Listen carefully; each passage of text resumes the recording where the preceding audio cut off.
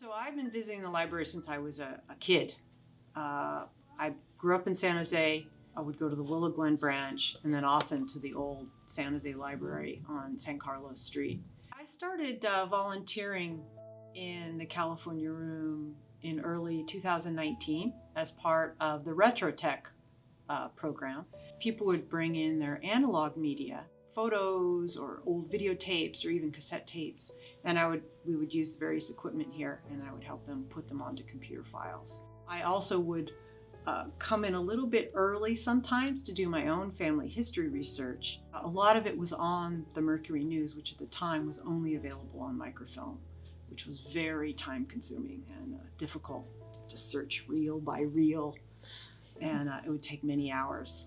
As I was doing my own research, finding this microfilm so lacking, the opportunity came up to make the gift to purchase the digitized Mercury News.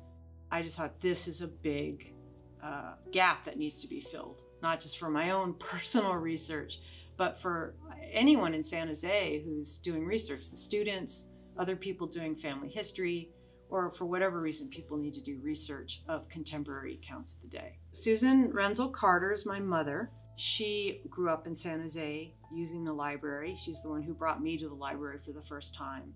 And she used it her entire life and just loved it as a resource. And she kind of taught me to love it. And so the gift is to honor her love of the library. My great uncle, Ernie Renzel, who was a big social civic leader in San Jose in the last century for 100 years. He was a big mover and shaker behind the airport and Kelly Park and History San Jose. And he would often talk about something he called the Athenian civic creed. I may not have that exactly right, but it was something to the effect of, I will try to leave my city better than when I found it. And that's always stuck with me because he did that in spades.